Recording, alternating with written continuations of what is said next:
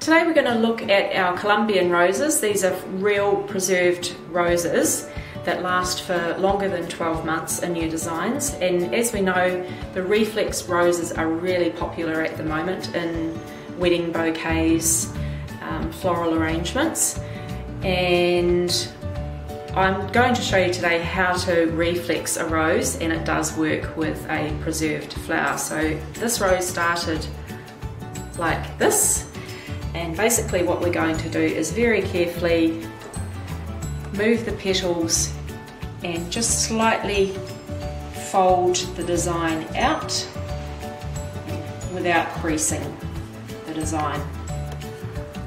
So fold, pull and gently fold, and then we'll just go into the next round or next layer of petals and pull.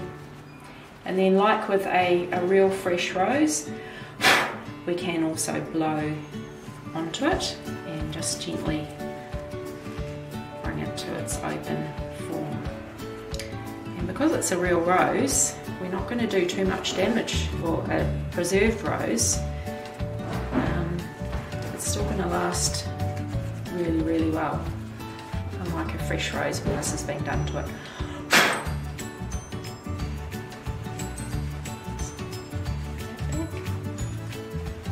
And as you can see, we've just created a whole big focal flower.